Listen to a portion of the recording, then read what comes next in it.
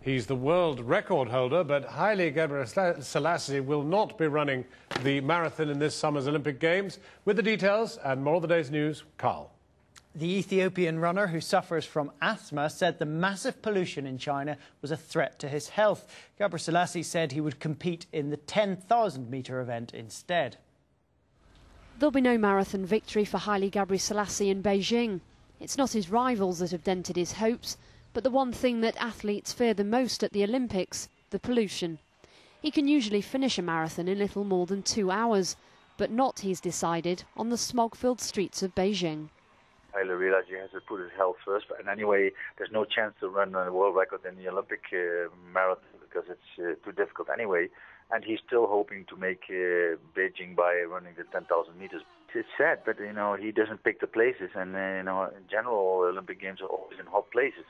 So we are really looking forward to 2012 London.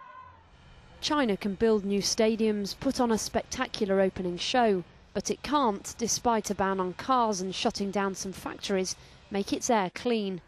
The International Olympic Committee has admitted long outdoor events such as the marathon and some cycling races could be postponed if the pollution is too high.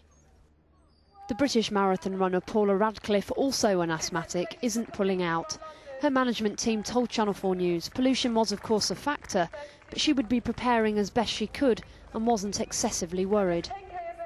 But the British Olympic team is concerned enough to be researching special diets to help fight the smog and developing anti-pollution protection systems for its athletes.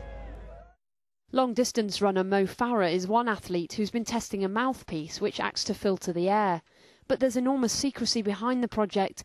Teams think if they work out how to beat the pollution, they'll get a competitive advantage.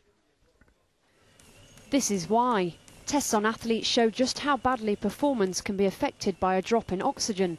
Athletes won't be able to wear the masks when competing, but they will in training and in the warm-up.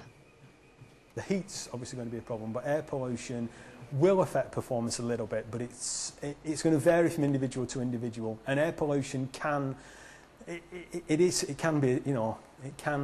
a damaging effect on performance and on health subsequently. Haile Gebrselassie decision will be an embarrassing one for the Chinese, and he says other athletes' performances will be affected.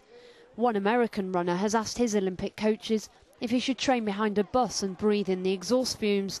Guess the world record holder didn't fancy that training method.